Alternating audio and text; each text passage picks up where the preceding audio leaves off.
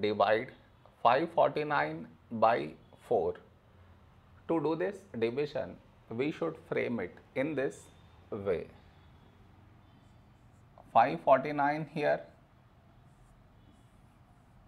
4 here. This is your step 1.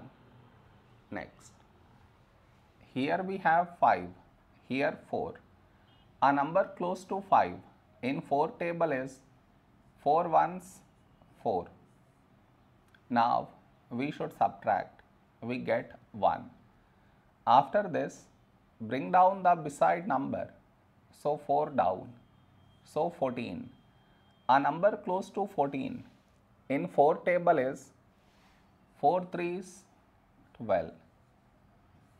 Now we subtract, we get 2. After this, bring down the beside number, so 9 down, so 29. A number close to 29 in 4 table is 4 sevens 28.